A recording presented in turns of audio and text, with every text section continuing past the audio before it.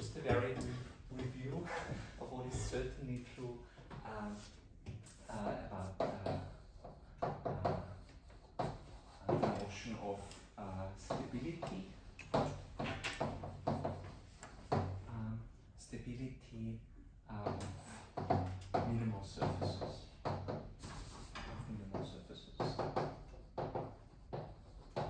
And I would like to briefly, then come to an intermittent, a spectacular result in the history of mathematics in its proof. That's Bernstein's theorems. What actually is the proof of it? Or a proof rather, because it's not the original proof.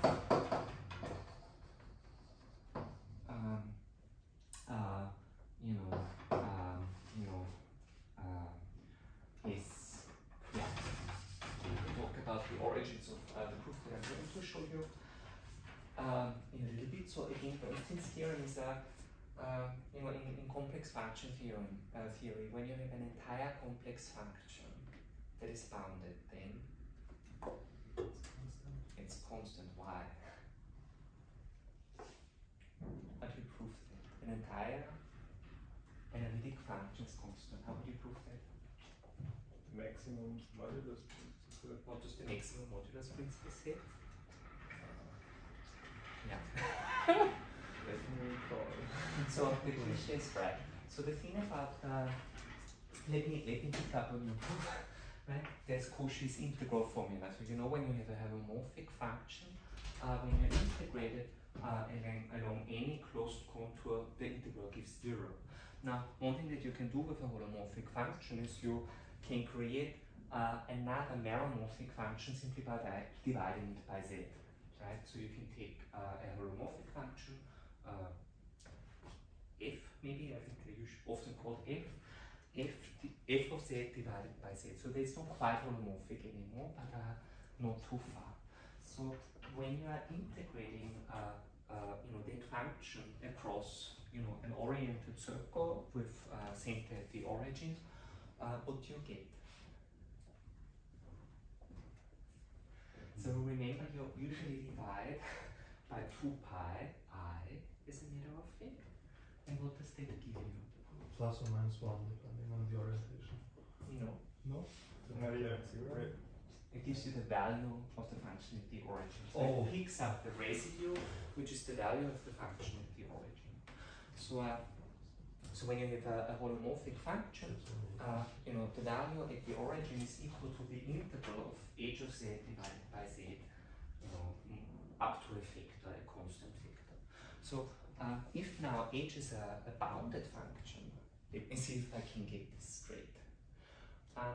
So also holomorphic functions, their derivatives are again holomorphic, right? So you can actually iterate this. So you can, yeah. So let's see, how does the proof work then? So when you take your holomorphic function in, so when you say the value of the holomorphic, so my flip charts arrive. So it's probably not seen by the camera, maybe.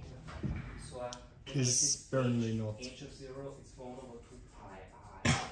The integral, gamma, where gamma, it could be any closed curve, now winding modes counterclockwise across the origin of h of z divided by z. So one thing that you can observe is when you take, when you look at this expression, right, when you evaluate, one thing that you can do is you can do h of 0 is less than or equal to 1 over 2 pi times the maximum of h of z, z in, so that, gamma d radius r, just degree, so 1 over 2 pi, so the maximum of h of z, so z, the modulus of z is constant around such curves, it's constant and equal to r, so it's the maximum of the value of h of z divided by r, and 1 over 2 pi I, right, when we're integrating, we still have to multiply by the length of this, this curve gamma, so that would be 2 pi r. 2 pi, the 2 pi's cancel, right? So what is left is actually multiplication with r. So that, I guess, would be your maximum modulus principle, that the value of the function at the origin can be, is bounded by the value of the function on the boundary of any disk. So you can actually derive the statement from there if you take one derivative higher. So,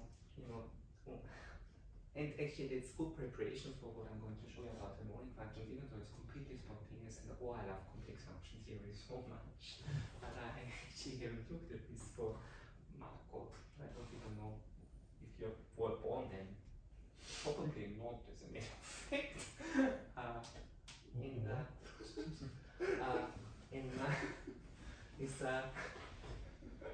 No offense.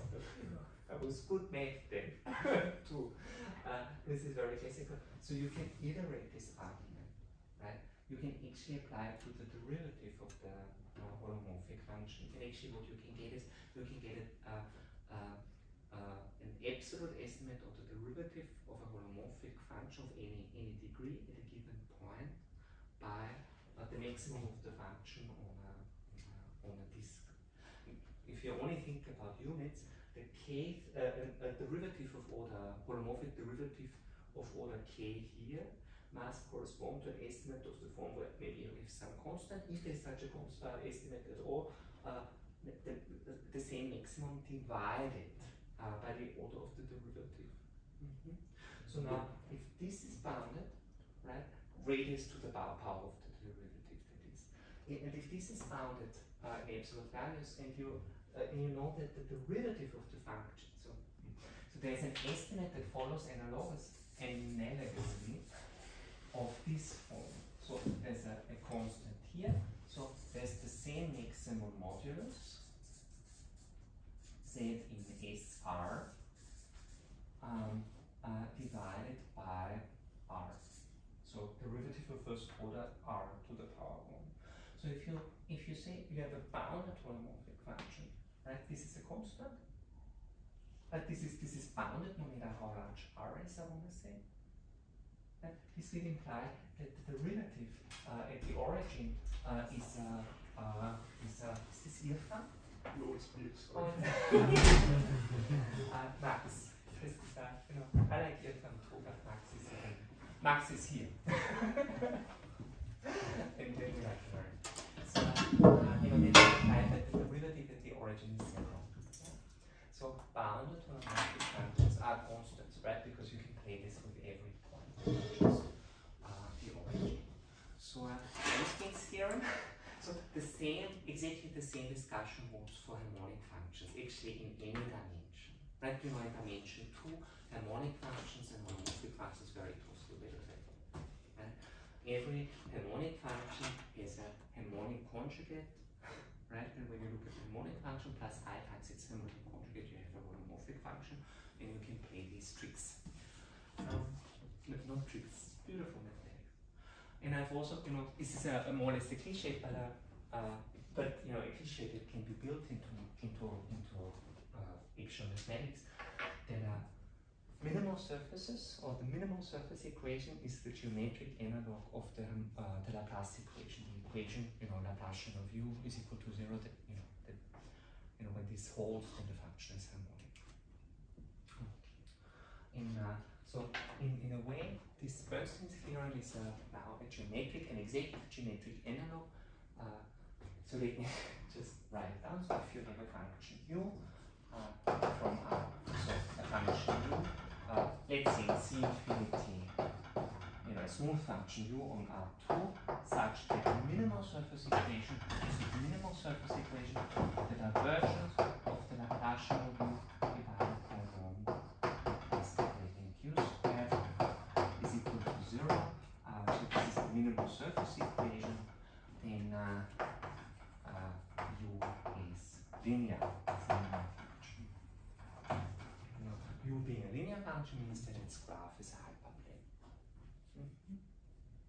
So that's Bernstein's theorem. We are going to prove it. Actually, the proof in many ways is reminiscent of data proof, but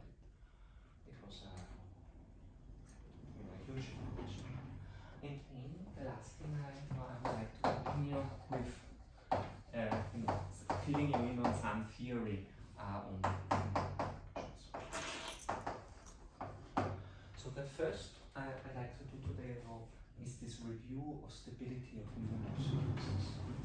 So, and it's a review, so I'm reviewing the bits that are relevant for the continuation of the class, and you know, I'll give you in writing what I hope to be, you know, is something more general that, you know, and DM is going to keep my science in order.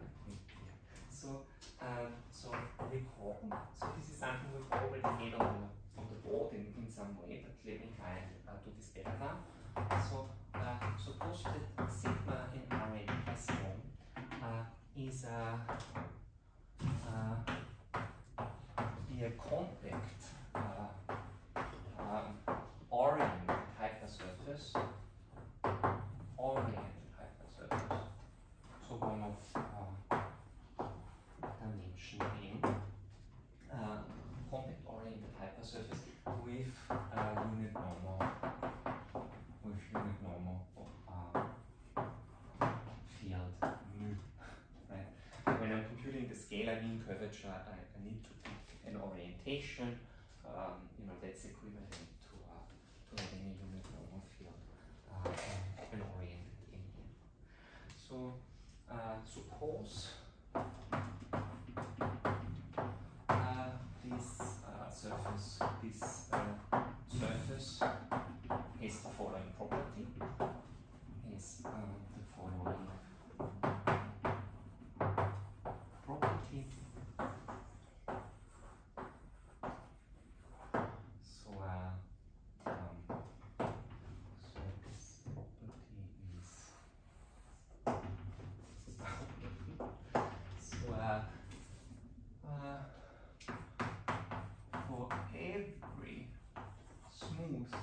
for every family, call it a variation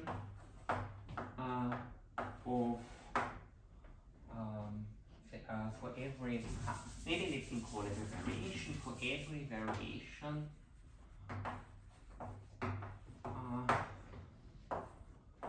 sigma t, so where t is from some interval that includes the origin for every variation sigma t of sigma with so what does it mean to be a variation of sigma? So this is redundant now, but let me spell it out nonetheless. So sigma naught is equal to sigma and such that the boundary of sigma t, so no compact is different from closed, right? Closed means compact and no manifold boundary. Now I'm talking about hypersurfaces that in general will have boundary. The boundary of sigma t is equal to, you know, the boundary of this surface that we have imparting from sigma for all t in I. Then the area of sigma is estimate for the area of sigma for all t. So whenever you have a variation of sigma through compact surfaces that keep the boundary fixed, sigma is the surface of least area in this family. So this is, you know, the property of a, you know, in area minimizer. So maybe let's call it this. Maybe let's call it area minimizer. So then, so if this is true, so then two things hold. The first thing we know is that sigma is a minimal surface, so its mean curvature is equal to 0. So the mean curvature of sigma is equal to 0. And second, we have stability. So not only we have the first derivative test, so we also have the second derivative test. and it translates to the following. And if you, this is now the tangential gradient of f, right? F is a function of sigma smooth, and it's this is the thing, you know, if you only have it on sigma, you can't compute any other gradient. Well, it's unreasonable. Well,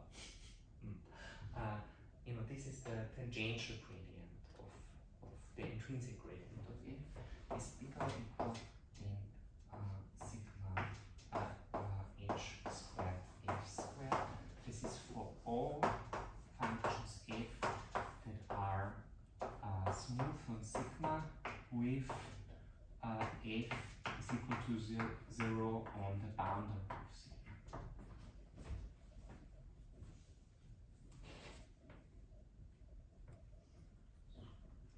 And how did we, so, and also observe or recall, what is this, this quantity here? This is the sum of principal curvatures squared. So, you know, if I, you know, I can resort, so, you know, just to fill you in. So, in a local coordinate system, this would be G I R, G J S, H I J H R S. Compute sum of squares of principal curvature. Right, this is like the trace of A transpose A, where A is the matrix formed from the components of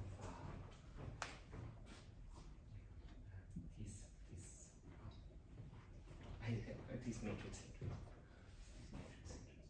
So, and I can just, you know, since I've ostentatious, maybe, I think that's a word, and I think it's fitting, maybe somebody wants to check, maybe Lian, calling this, you know, a review or recall. Let me also remind you of where this comes from, right? Why is this a then, right? This is a, so maybe ostentatious remark of why this is true. So if you fix an f and c infinity of sigma with f is equal to 0 on the boundary of sigma, then consider for epsilon equals 0 sufficiently small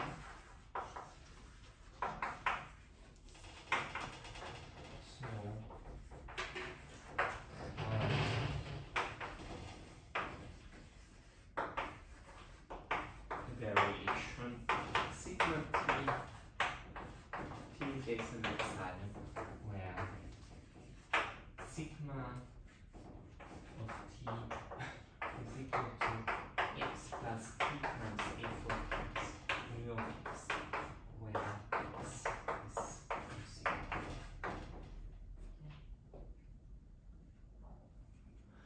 So, and then, you know, if you compute d by dt at t is equal to 0 of area of sigma of t, right, then this has to be 0. This has to be 0, right?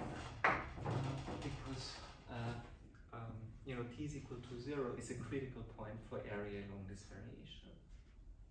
And it's actually a stable critical point. So this, because you can do this for every t, for every such function f, and because you can compute this derivative also explicitly using the first variation of area formula, you see that this implies what? This implies, yeah, this implies that h is equal to 0. And similarly,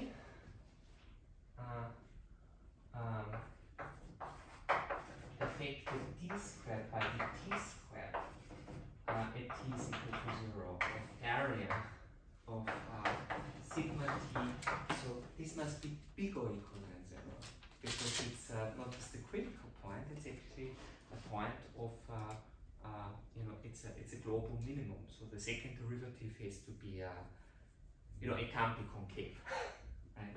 So this is it.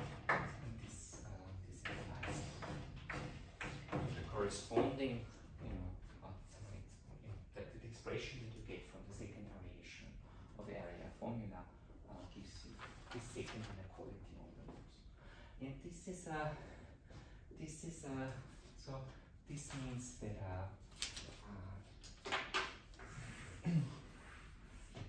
so 1 means that 1 means that sigma is a minimal surface. Don't ask me why I've changed to green. 2 means that properties on top, sigma is a stable minimal surface. So notice these conditions here are local with respect to sigma. It's a little hard to explain, but there are surfaces sigma that satisfy these properties but don't have this property.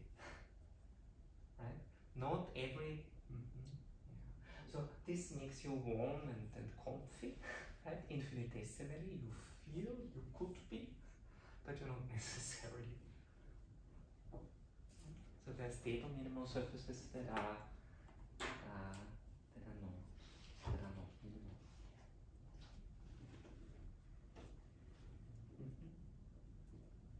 In the ketanoid. Remember in this example I like very much the ketanoid, right? That is you have it filled in, but it's actually not the area. You see.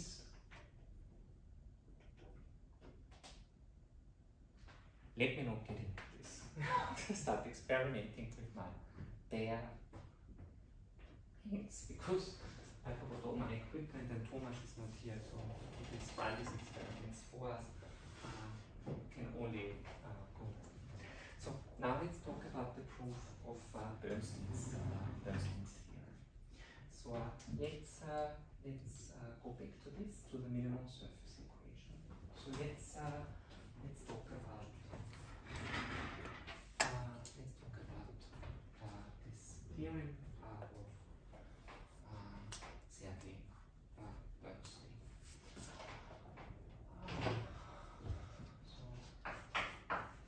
Proof Bernstein's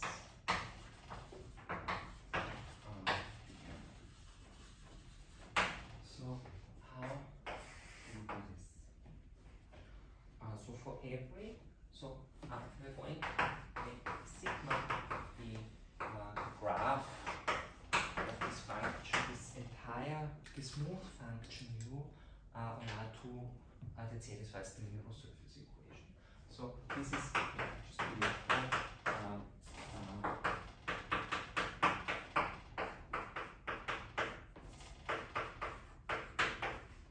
this surface.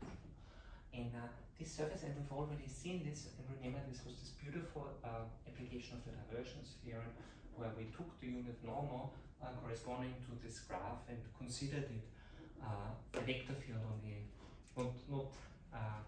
not only along the surface, but actually, by parallel translation on all of R3, right? Because this is in R3, observing that this vector field on R3 is divergence free. Yeah, and then applying the divergence theorem. So this is something that you do in general relativity also all the time, right? Having non-trivial divergence-free vector fields, they correspond to conserved. They correspond to.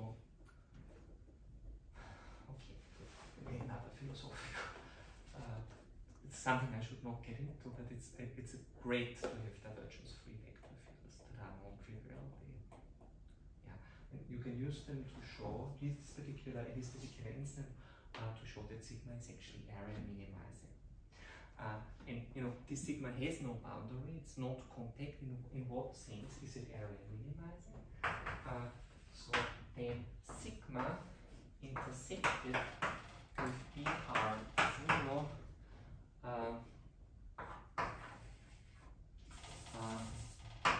is area minimizing.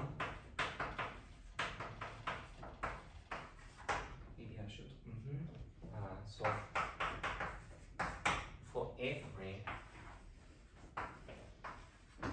r bigger than 0, the intersection for which this intersection is transverse.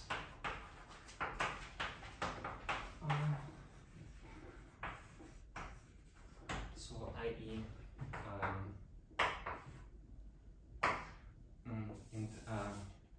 So Weisart's theorem.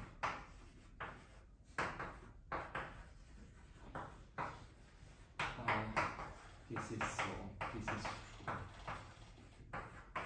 for every I'm sorry for almost every.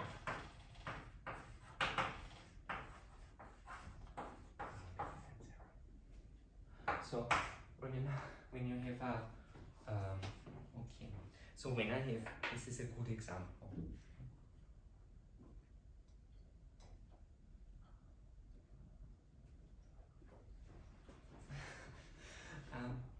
So the origin is in the middle on the axis of the cylinder. What are you doing on your mobile phone? Oh, you can watch it on the video. So you know, when I'm expanding a sphere from radius, you know, from the point to a larger sphere. So this is, imagine this is now my surface area. It's clearly not a graph, but until the radius is equal to the radius of the cross section of the cylinder, there is no intersection at all. Then, when it is equal to the radius of the cross section, this is a non-transverse intersection. So, and then when you're expanding, oh God, I'm sorry. Yes, and then when you're expanding even further, you have a transverse intersection. So what does transverse intersection mean? So when two surfaces intersect, at a point where two surfaces intersect, I can ask myself the question whether at that point the tangent spaces together span the entire ambient space, or they don't. Right? And when they span the entire ambient space together, it turns out this intersection is transverse in the sense that intersection is actually a submanifold. Right? This is why this example is terrible, because you know, it would also at the point of transverse intersection have, you know, but it's an accident, because I chose my example very poorly. Take a plane. You know, suppose I have a family of expanding spheres, right? No intersection, no intersection, no intersection, and then there's this exceptional point, right? And then, you know, it's circles, circles, circles, right? And at this exceptional point, right? Why are you laughing? That's a perfectly good example. No, the only reason why I'm laughing is because, again, the intersection is going to be a submanifold. It's just not codimension 1 in the plane. Yeah, so you can go really, really awful on this. So when you don't have this transverse intersection. So, you know, in fact, I think every time, you know, take a very, very awful subset of the real line and construct a function, and it's often possible, on well, there's a theory. So this is an active error that used to be an active error. But the question, can you produce a non-negative function whose zero set is exactly this awful subset? Yeah, so it has to be a closed sub, but they're awful closed sub. Take a Cantor set, for example, right? Awful.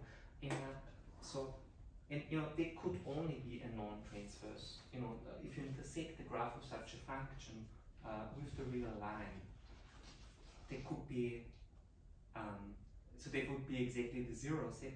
The intersection can only be non-transverse, right? At such a point, because if they touch, the tangent of the function has to be zero. So, you know, every time you have a closed subset of the real line that is the zero set of a smooth function, right? You can use this to concoct, you know, two one-dimensional submanifolds that are both graphs, but which intersect exactly in that set, and it can be awful.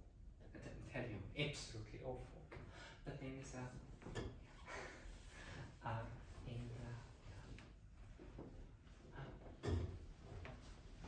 but by Weisart's theorem, right? When you take the graph of this function with that zero set, you know, this horizontal line would just be an exceptional zero set, because you know, if you change its height, right? If you look at other horizontal lines, almost every one of them has to intersect that graph transversely. So when you intersect, what you get is a union of points. And you can do this, you know, also higher dimensionally. Union of isolated points. I mean, who isn't the union of points? But well, the empty set, at least. Well, technically, I think that's the empty. You know, there are also some fields that you really have to worry about these things, because if you don't pay attention, like your whole theorem might be vacuous. So Bassat's theorem, this is true. Question about this? Yes.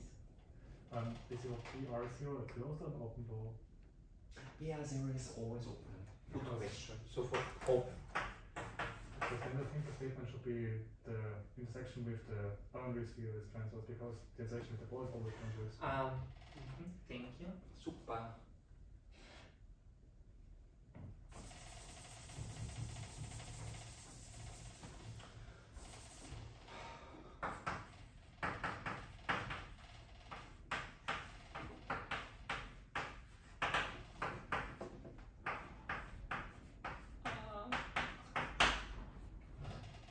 It's transverse. So I'm fudging this. It's transverse. So also, Misha, because you've asked me about this type of mathematics, so a really beautiful book is by Gilman Pollack. So that's very much an MIT text, and Victor Gilman was, his office was opposite to mine when I was a postdoc at MIT, and I liked him very much, and also Victor helped me realize that you can hear, that you can, how easy it is to distinguish people by how they walk if you pay only a little attention. So with Gilman, you don't need any attention at all. Because the way he walks in short little spurts, short little excited spurts. And that's really, really easy. But yeah, very fond of him, and it's a very beautiful text, and I think it's also available for free, free online. So this is true. So, and then there's something that we've already done with this fact that the graphs of minimal functions, the graphs of functions satisfying the minimal surface equation are area minimizing. Namely, we showed that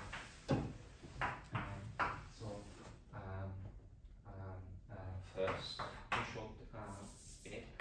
we showed that the area of sigma intersected with BR0 is less than or equal than 2 pi r squared.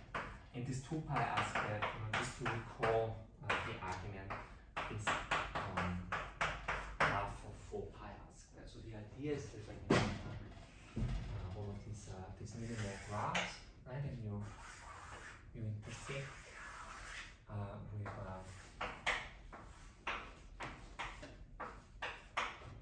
the idea is that this is sigma is area minimizing in this ball.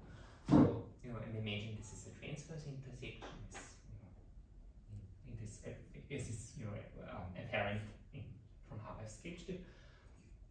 And what I mean here, then so this would be a compact manifold with boundary, right? And it in this picture it would separate the sphere of radius R1 into two submanifolds. They could really be disconnected in my picture, they are not.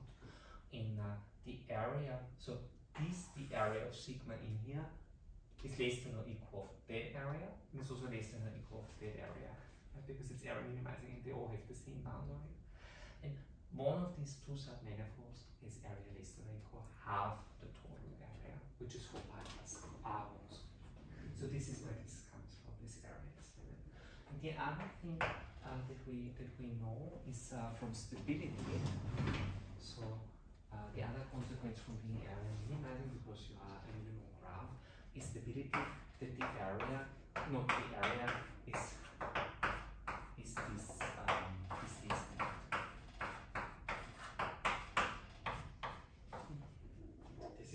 This is for all f compactly supported in sigma.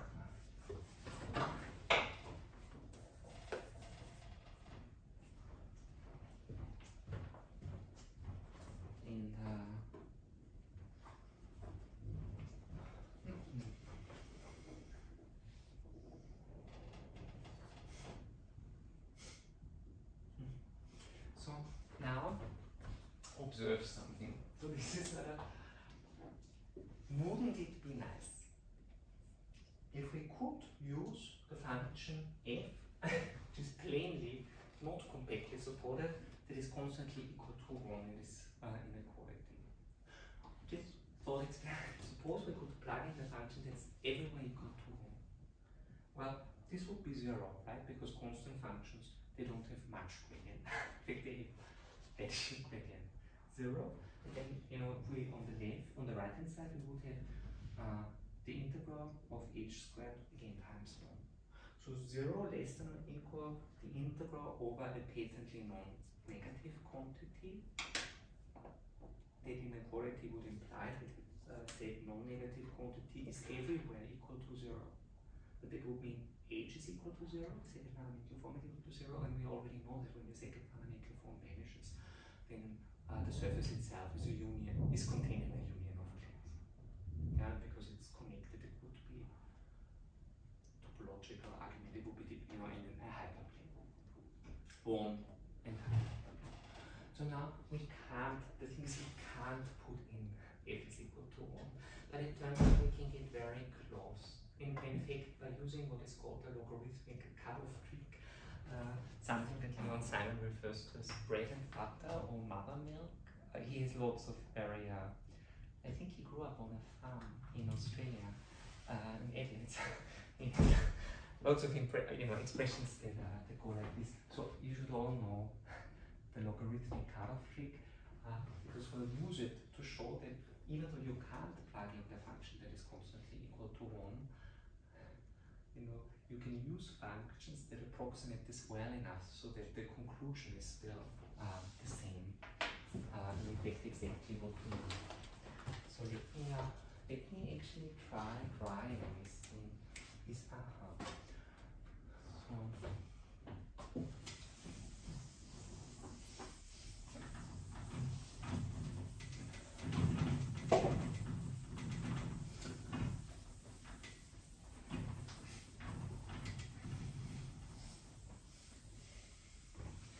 So when we talk about harmonic functions, this choice that I'm going to confront you with in just a moment so test functions, functions f that you test this inequality with. This is where this comes from. So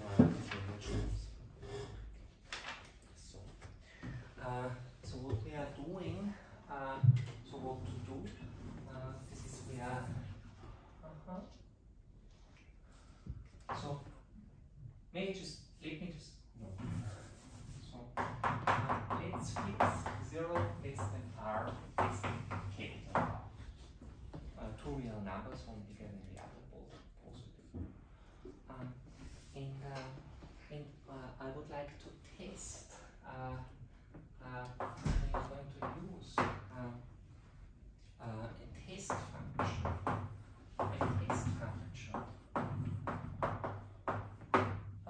Use a test function f is equal to FRR, or rather test functions FRR. There should be another subscript for approximation. FRR use test function that smoothly approximate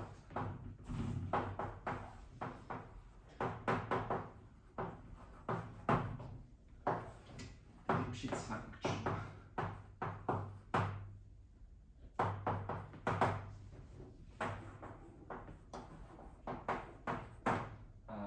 X goes to 1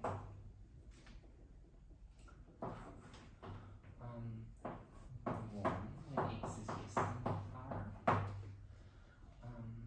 0 when the modulus of x is bigger or equal than r.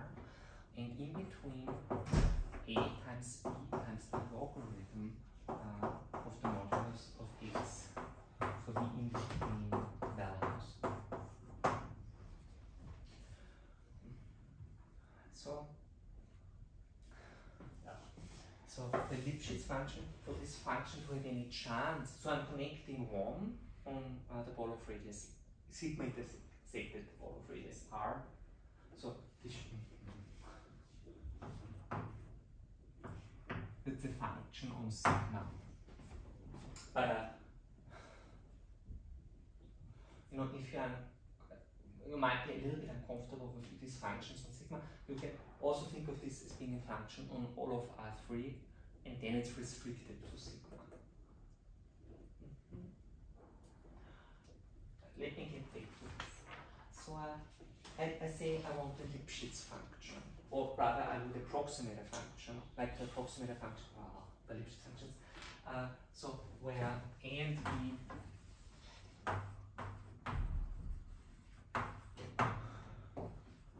are chosen to make this continuous. So i.e., so we needed to connect continuously to 1 when the modulus of x is equal to lowercase r. So a plus b times the logarithm of r is equal to 1. And to connect continuously to 0 when the modulus of x is equal to capital R, which is bigger. So when you think about this, this is somehow a freebie, right? You can always, because lowercase r and capital R are not the same, you can, and hence the logarithms are different, you can always, there's a unique solution to this system of equations always. And actually I'm only interested in the value of b, right? So the value of b I can obtain by subtracting these two equations, so it's b times logarithm of lowercase r divided by capital of r, because this is how logarithms work, so that's equal to 1, so you can divide out. So this is 1 divided by the logarithm of lowercase r divided by capital R.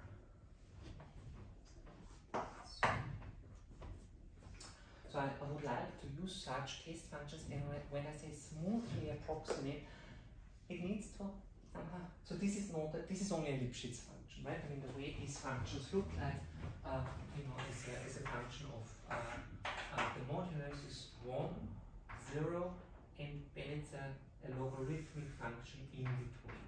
So, you know, it's certainly not C1 at these 2 points. And I guess to say smoothly approximate, use, so it's because it's wrong, smooth test functions that in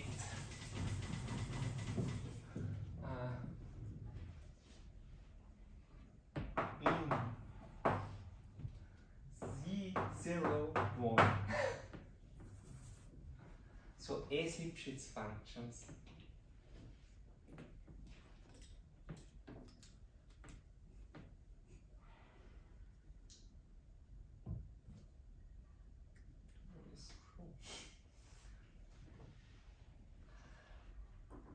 the important thing is that the inequality is continuous. You see, if you know this inequality holds for all smooth functions, then you also know that it holds for all functions that can be approximated by compactly supported smooth functions, such that the left-hand side and the right-hand side behave continuously in this approximation. On the left-hand side, you have, right? So there's this friction in derivatives that you have here.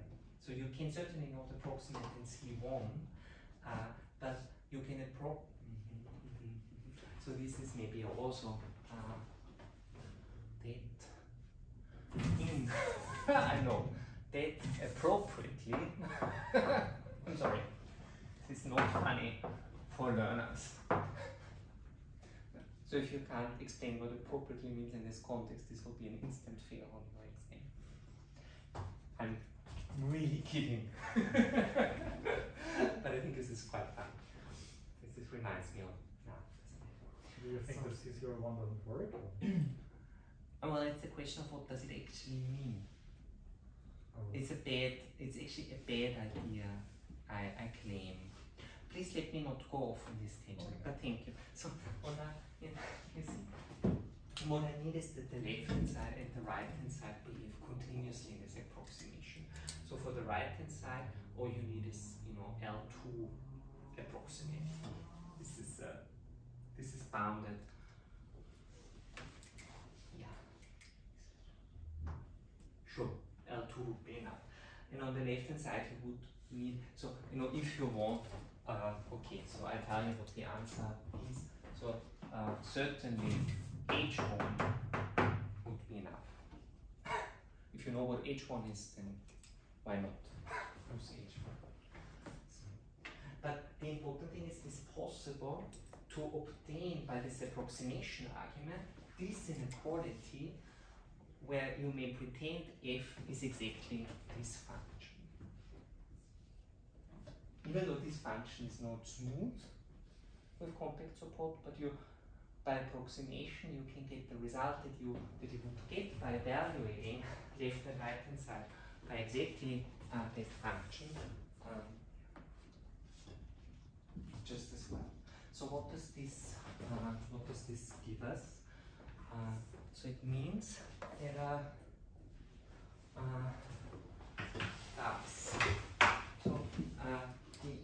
the integral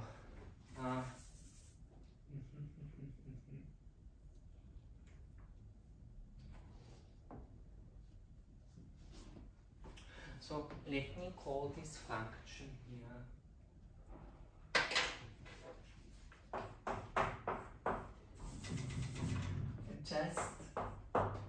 just to have something to refer to capital F. So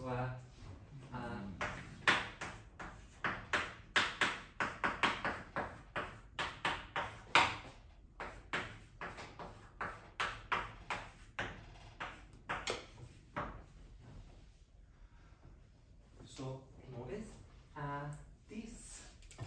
the right hand side is certainly bigger or equal than the integral of the h squared on the ball of radius r. Sigma intersected the ball of radius lowercase r. Right? Because the function capital F is 1 on the ball, the rest is non-negative, so you can estimate the right hand side by below.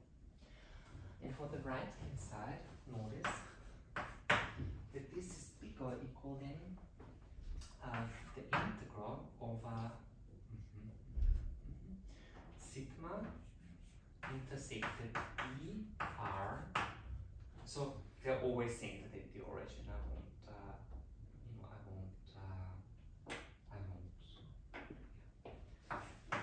b r of. So when we are computing the gradient, so f is actually, f I use as a function on sigma, but it's a perfectly good function on all of R3, so I can view it as a function on all of R3 that I'm restricting to sigma. This is a useful thing to know about gradients. So when you have a function that you restrict to a submanifold, its full gradient in ambient space dominate, and its gradient along the submanifold are related by one being the tangential projection of the other. So in particular, the length of this, the gradient of this function ambiently is bigger or equal than the length of the gradient of this function when you restrict it to a submanifold. So, and when you think about the gradient of this function, well, it's 0 when the modulus is less than lowercase r, 0 when the modulus is bigger or equal than capital of R, and the gradient in between is the tangential gradient is bigger than b times 1 over the modulus of x. Because the gradient of the ambient gradient is b times 1 over r times the unit position field. So this is 1 over b squared, 1 over x squared.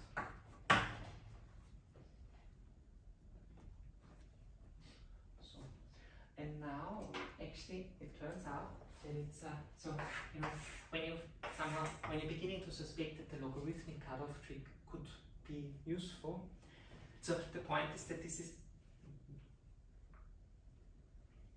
so if you remember, 1 over x squared, this integral, what is it equal to? Let's say this you go to polar coordinates, right? This is integral of 1 to infinity 1 over r squared times the area element in polar coordinates would be r, right? And then there's also times 2 pi, it's from integrating out the angle, right? And this integral here is 1 over r squared times r. The integrand, this is 1 over r. So actually this is infinity, right? But it's some of the logarithm of infinity. Now it turns out the logarithm, yes, diverges, but very slowly. And it turns out that you can compensate with this 1 over b squared. So sorry, why is it 1 over b squared again? What's not b squared? It's a good question. Thanks for asking. So what I'm doing now is this capital R, I'm going to choose of the form 2 to the power of n times r, where n is equal to 1, 2, and so forth. Okay, just make the spatial choice.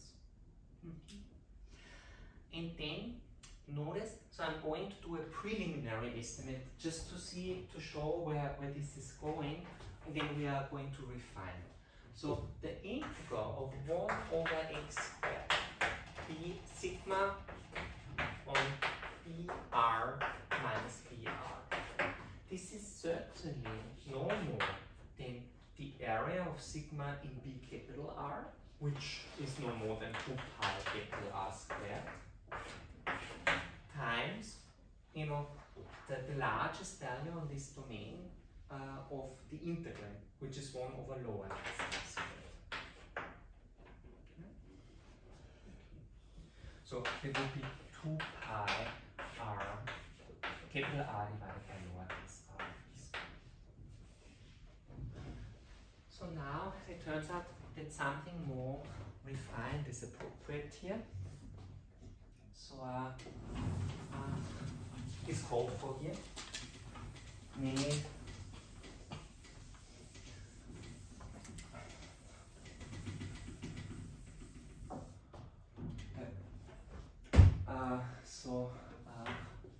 notice that so 1 over x squared sigma intersected b 2 to the n r minus b r. And this is equal to sigma intersected b 2r minus br over x squared plus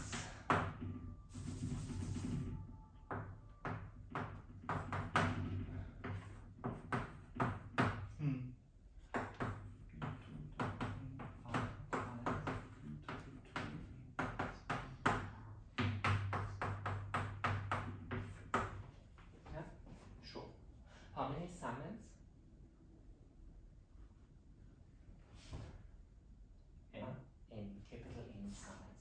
So this, by the same argument as before, is less than or equal to. So here, the area of sigma in the larger ball, so this would be 2 pi times 2r squared at most, times the largest value, and this is where you gain, on the integrand on this domain, which would be 1 over r squared. And if you think about it, you know, that's the first summon, so this would be, I guess, 8 pi. The second summon, if you do this, run the same estimate on the second summon, it's exactly the same. It's built the same way, it scales the same. So, scaling invariant quantities, blah, blah, blah. Yeah?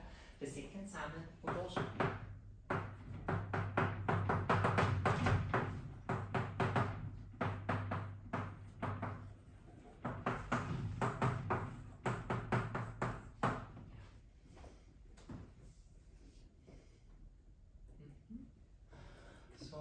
this means b squared. So in our case, b squared sigma intersected b 2 to the n r minus b r of 1 over. So let me actually pick up the very first term from here. So let me start by picking up this term. So the integral sigma intersected b lowercase r of 1 over x squared is less than or equal. So now we have b squared. If you remember, b was 1 over logarithm lowercase r divided by capital R. So this would be 1 divided by, okay, n squared. Right? Lowercase r divided by capital R, and capital R is r, lowercase r times 2 to the n. Oh, this is not right.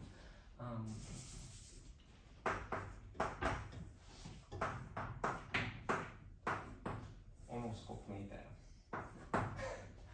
So, yeah, of course. And then, no, I'm sorry, I wanted to say this. Times into pi n.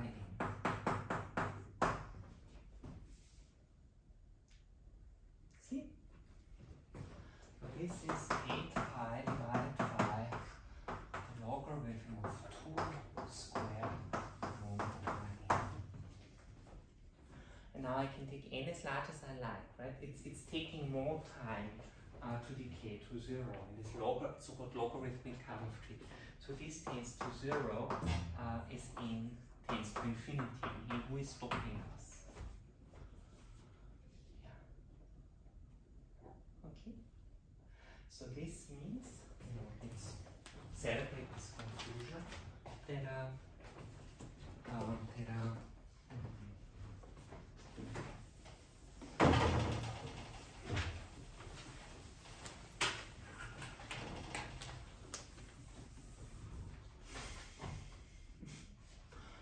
so this means, so the integral of sigma divided by dr of h squared is equal to 0 for all r bigger than 0. So this means h is equal to 0. This means because sigma is connected and complete no boundary.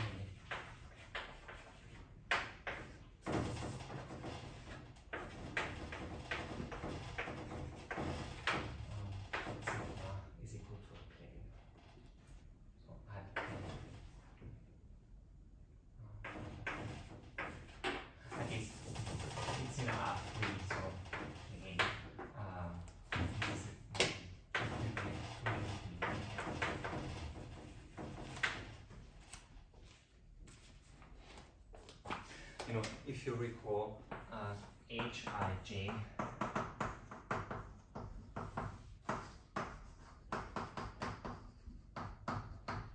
so, you know, if the second fundamental form vanishes, then the Hessian of u is 0, so the gradient of u is constant. So the function u is a linear function. So this is Bernstein's theorem. Dimension 2, and this proof is modeled after, so I believe that this actually this particular proof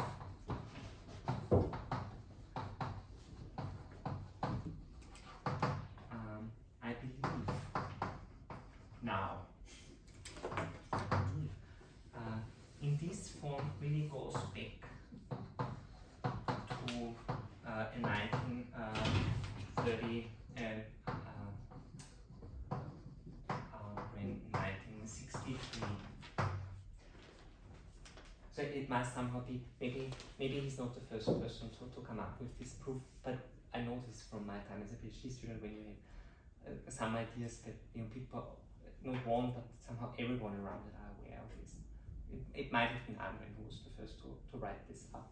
It was, I don't think it was earlier than 1960, but in Almgrenz's paper, this argument that I've shown here is definitely already contained.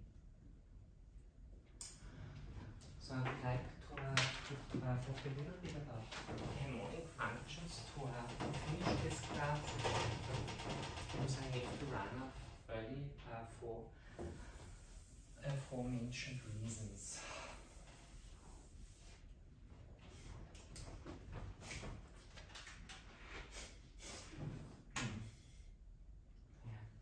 So let me talk just very briefly about harmonic functions in Euclidean space. So we have, I mean, it's for your general education, but we also need it now when we are tackling the D'Aguesano solution of the plateau problem. So we'll talk a little bit about harmonic functions. See, when I'm writing these other jokes, if I bring myself. Harmonic function. So, just notationally, so, in this discussion, it is, so B rho is B rho 0, so this is the open ball, saying that the origin of radius R. S rho is S rho 0, so this is the boundary sphere. I'm going to denote B by BB1 by S1. I also recall, so this is the standard physics notation, omega n is the volume of B, so the ball of radius 1, so it would be 4 pi over 3 in R3. Also recall that in all dimensions, this is 1 over m times the area, so the m-dimensional Hausdorff dimension of the unit sphere, right? 4 pi for the area of the 2-dimensional unit sphere, a third of the area in units, in appropriate units for the volume of the corresponding ball. So, suppose U in Rn is open as usual, and suppose U in C infinity U, or actually let's just say in C2 of U, we can define the Laplacian of U, so this is the Euclidean Laplacian, so this is equal to sum of second order, the pure second order partials.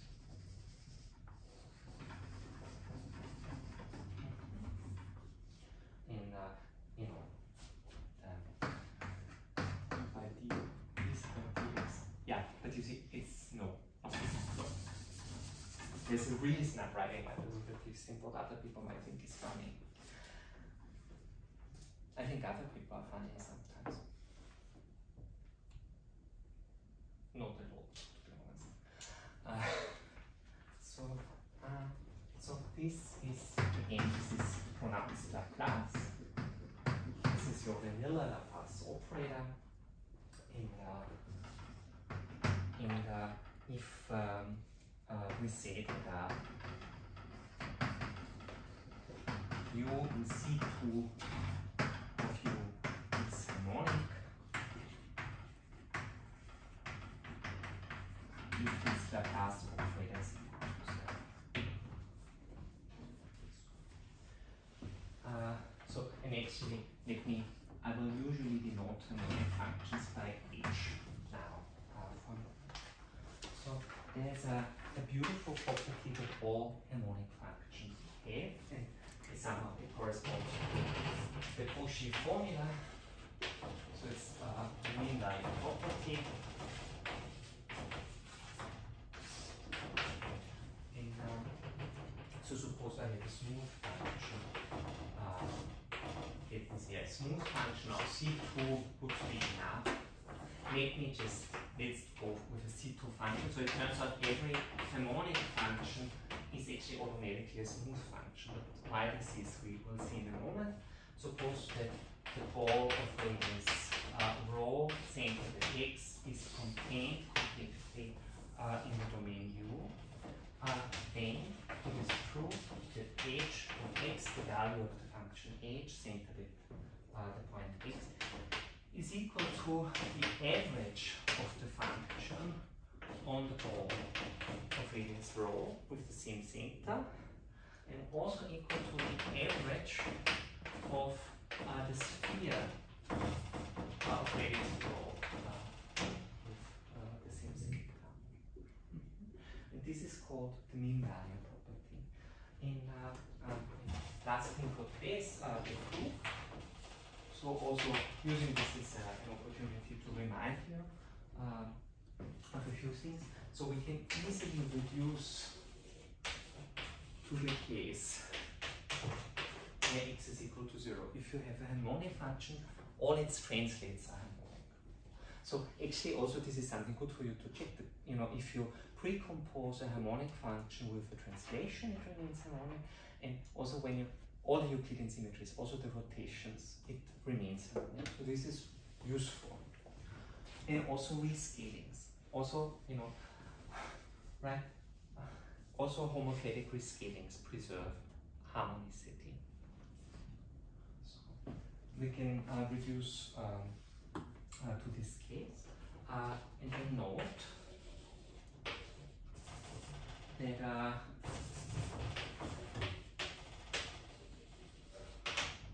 the function which sends a positive number sigma less than or equal rho to sigma 1 minus to the power 1 minus n times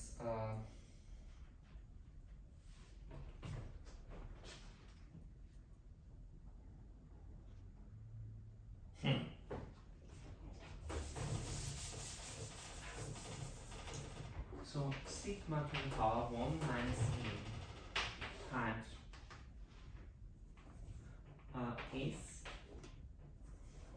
S sigma of x of h. If you notice, this is equal to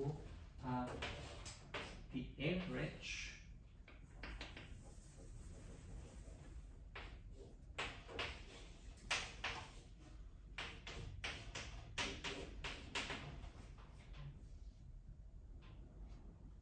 just how integration is defined. You know, the difference between the area elements of S1 and S sigma, you know, when you're along, you know, the homothetic identification, the scaling is sigma to the 1 minus n to the power sigma 1 minus n. You know, this is a constant to integration along the sphere, so you can pull it out. And this is wrong. What's missing? The green line.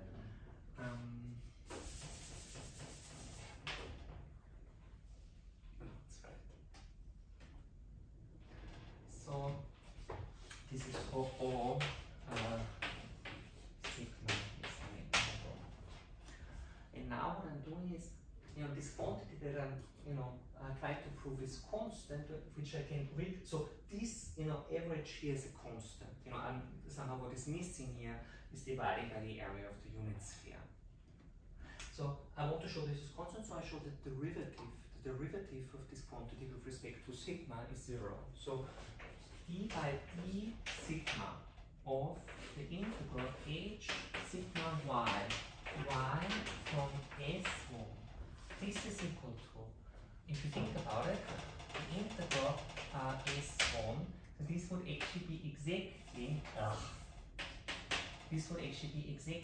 y times the gradient of h at sigma y. This is just hieratic partial. So the d by d sigma can move inside, and then you're differentiating this. You know, it's a precomposition of multivariable functions. This is exactly what you get. So, and now this is something I can apply the divergence theorem to. So let me maybe, you know, 1 over the area of S1. If I apply the divergence theorem to this, then this is 1 over the area of S1. S1. So divergence theorem, see, this is the unit normal with respect to S1. Y from S1. So this is the unit normal dotted against the vector field, which happens to be the gradient of a harmonic function. So this is equal to, by the divergence theorem, the integral over the ball of radius 1, the integral over ball of radius 1 of the divergence of the gradient of, so this is the divergence of the gradient of sigma evaluated at sigma y, and I guess technically there is a sigma moving out. But the divergence of the gradient of h, this is exactly the Laplacian of h, which is 0. So this is Laplacian of h at sigma y, this is equal to 0. So this derivative is equal to 0.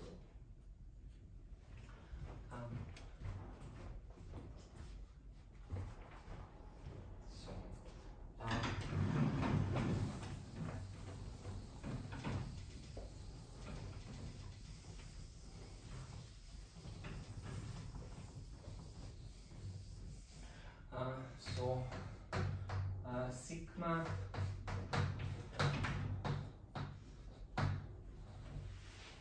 of h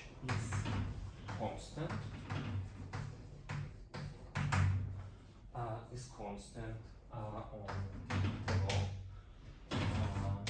0 rho, and by continuity, by continuity argument,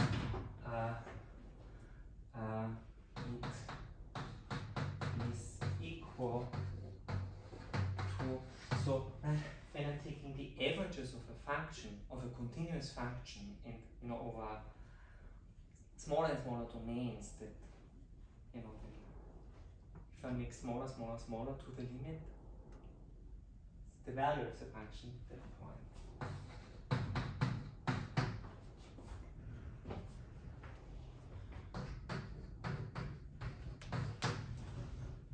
And now there's one piece of the argument that is still missing.